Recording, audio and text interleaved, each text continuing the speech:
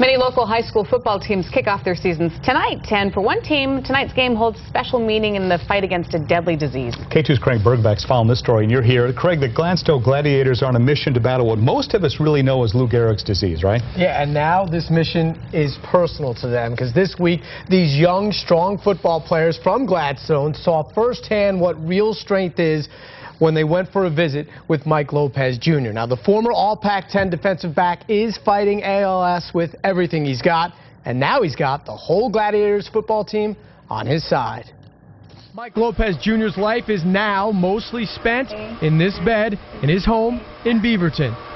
As for the last 14 years, Mike has been living with ALS, also known as Lou Gehrig's disease. But in his younger days, Mike was a standout football player at Aloha High School and Oregon State, which makes him a whole lot like Drew Walters, Brian Pope, and Joe Baker, three Gladstone football players that came to visit Lopez this week. Hey Mike, I'm Drew. It was a little different. I didn't really know what to expect because I didn't know what ALS was. I didn't really know what to expect. But it was really interesting, and I'm glad I had the chance to go do this. The Gladiators were there to drop off some gifts and also to tell Mike how excited they were to be giving some of the proceeds from this Friday's game against Yamhill Carlton to his Team Cure ALS Foundation. My dad played football at Benson when he was just a little kid. He played for his dad, so I know my dad was excited about that and letting me go see him and meet him. But yeah, it let us know how important the game on Friday will be. Trips outside the house are difficult for Mike, but he does say he plans on being there when Gladstone takes on Yamhill Carlton.